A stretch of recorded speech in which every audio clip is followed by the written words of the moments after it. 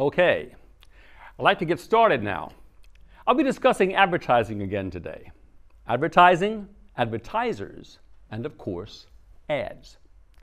I think I ended last time by mentioning that we're seeing an explosion of advertising in our daily lives. And advertisements seem to be everywhere.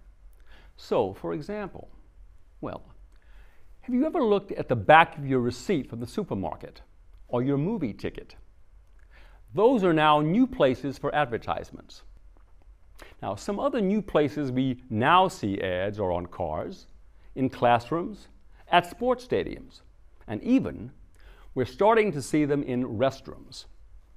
So we're talking about an overall increase in all kinds of advertising. So, what I want to do is discuss the causes of this increase in advertising. All right. I want to start by giving you an interesting statistic. Research has shown that in North America, the average person sees 3,000 ads per day. That's throughout the day, and that's inside and outside the house. But, and this is important, I want to stress that it's not just the number of ads that is increasing, it's the number of new kinds of advertising we were exposed to in our daily lives. I want to look at two kinds of advertising, two new kinds of advertising in detail. Okay? The first is new kind of public advertising, and the second is hidden advertising. Okay, let's talk about the first new kind of advertising. Now, of course, we've always had ads in public places, but we're now seeing many new kinds of ads that are placed in public places where there were no ads before. Now, we have even begun to see ads placed in elevators, on park benches, and even in schools. That's right, I said schools. Advertisers now go to some schools and offer to pay the school to let them promote their products on things the school gives to kids. So, for example, we might see kids in school carrying books with the logo of a shoe company on it. Now, that's a new type of public advertising. Okay. A second new type of ad is what I would call ads that don't seem like ads. Ads that don't seem like ads. They're hidden ads. So when we see this kind of ad, we don't even realize that it's an ad. Now, probably the best example of this type of ad is when you see a famous movie star or athlete being interviewed on television. Now, he or she is wearing, let's say, a t-shirt with the logo for a shoe company on it. Now, this doesn't seem at all like an advertisement, does it? But the way it works is, the shoe company paid the person to wear the shirt. They got money to promote the product. Now, that's a new kind of advertisement. And if you think about it, that's much more cost-effective for businesses to advertise that way than to make a real TV commercial, which is very expensive, as you probably know. Okay. Now, there's another kind of hidden ad that doesn't seem like an ad. It's what we call product placement. Product placement. It's becoming more and more common.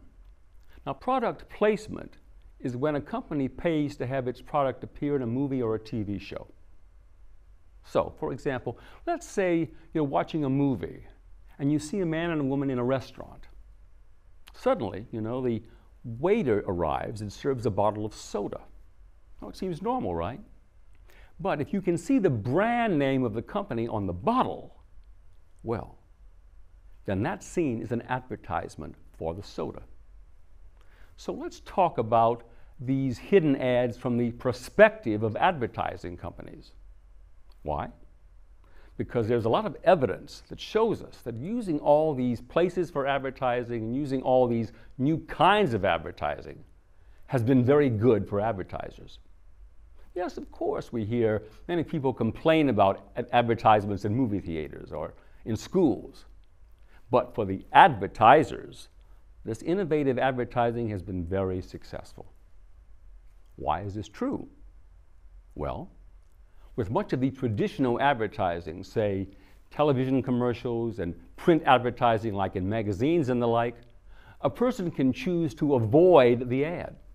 They can change the channel on television, or they can turn the page of the magazine. And if they do that, they won't see the ad. But with many of these innovative approaches, many of these hidden advertisements, advertisers can advertise more and consumers will still pay attention. In fact, as you can see, they have no choice but to notice the ads. Smart, right? Let's look at how it works. I said that we are seeing advertising throughout the day, on television, at the supermarket, on the street. And I also said that most of us don't notice how much and how often companies are trying to sell us something, because many of these new ads are so hidden or so secret. So, in the long run, if the consumer is not aware of the advertising, the advertiser is less likely to lose the consumer. The consumer won't run away. Okay, let's move on to discuss some of the reasons why we've seen this increase in new kinds of advertising. We really began to notice the increase in the 1990s.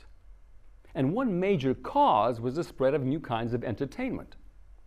Let's follow this along. Since the 1990s, we've had many channels of cable TV, like MTV, CNN, or ESPN for sports. So, suddenly there were so many new channels, so much to see on television, and so many new and different programs. Now, we would probably agree that this sounds great for television watchers and great for advertisers, because they could have more places to show their ads. But almost the opposite turned out to be true.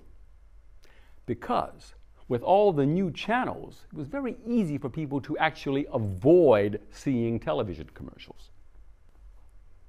So with all the choices of channels on TV, the result was consumers actually saw fewer ads.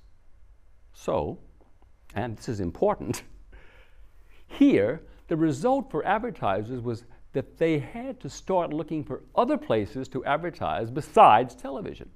They had to become very innovative in finding new places to advertise. So that's one reason. Okay, I'd like to bring up another reason for the rise in advertising.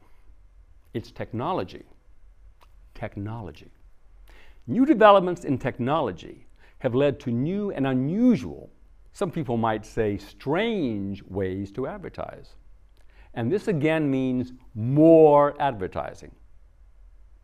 Take this example. I'm sure you've watched a baseball or football game on television. Maybe it looks like that soft drink ad is on the fence or on the grass, but it actually exists only on television. The people who are at the game see nothing on the fence. The ad is only visible when you watch the game on TV. So how is this possible? Well, you can tell. It's computers and all kinds of high-tech machines that have really created more and more opportunities for advertisers. Okay, now that's it for today. Hopefully I've shown you that advertising companies are spending a great deal of their time creating new and very interesting ways to advertise their products. So, I would say that all in all, this is an exciting time to be in the advertising world. Okay? I'll see you next time.